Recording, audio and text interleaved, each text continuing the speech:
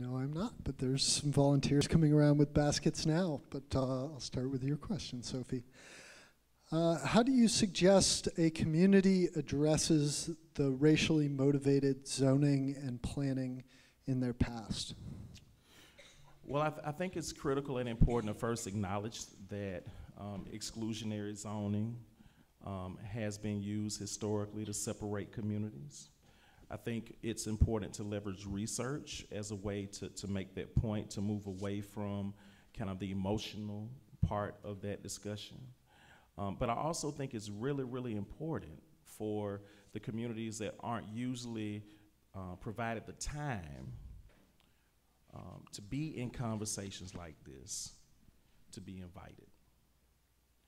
So they can begin to talk about the challenges that they're facing and hopefully create an opportunity for people to begin the process of working together where we can begin to create the communities that everybody can be proud of.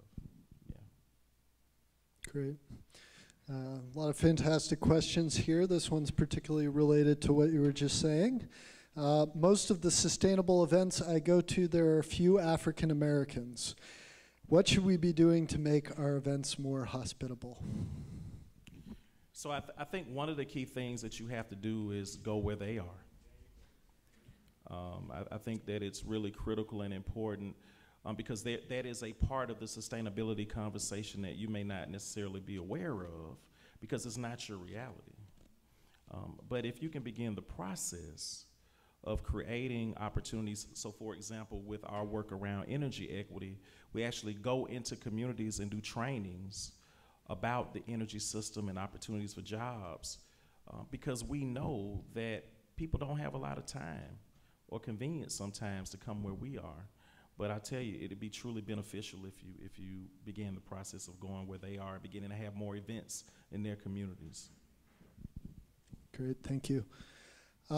Next question is, how do you mitigate gentrification when even basic improvements such as infrastructure and transportation can catalyze this process? Yes, I mean, they have. I have been pushing against one large development in our city called the Atlanta Beltline that I've been actively involved in for many, many years. I think there are a couple of things. One, we have to acknowledge the fact that neighborhood revitalization and gentrification are not the same thing. And a lot of times people use, similar to what I said about equity and equality, they're the same. Neighborhood revitalization and gentrification are not the same. And so if we're developing for someone else who we're trying to attract into the community versus the people that are already there, that's gentrification. So we have to begin to develop policies that will acquire land in a way that, whether it be through community land trusts or whether it be through housing trust funds, but you've got to have the land first in order to maintain and control the market pressures. And then you also have to, through public policy, initiate things like inclusionary zoning and other policies that will create opportunities for people to remain. So there's a plethora of policies, but the key is that usually those policies don't work as well if you're reacting to the market.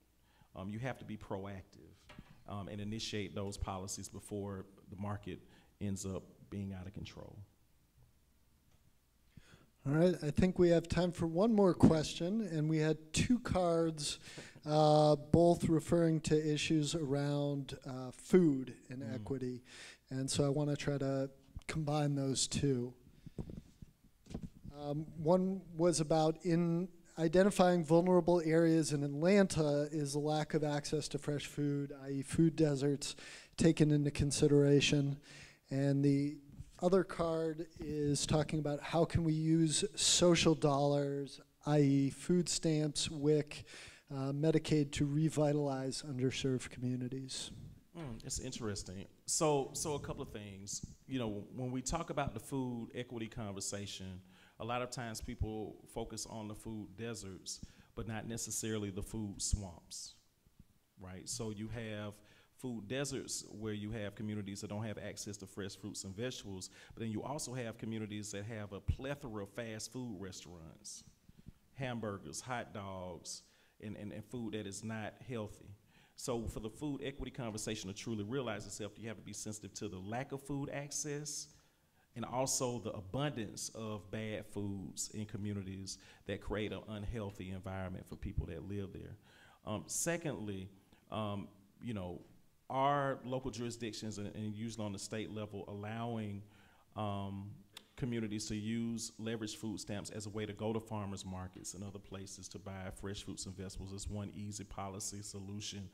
But also, too, community ownership, right? So moving beyond, again, looking at communities that have been left behind as consumers, but actually makers, also provides a great opportunity for food equity. So is there an opportunity for you to support a food co-op where people can actually grow food in their communities and actually have shares of that business that they can own, where they can own and sell the food that they're actually growing?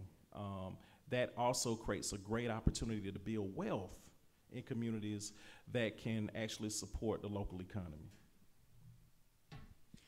Well, unfortunately, I think that's all the time we have questions for, but thank you so much, Nathaniel. That was wonderful.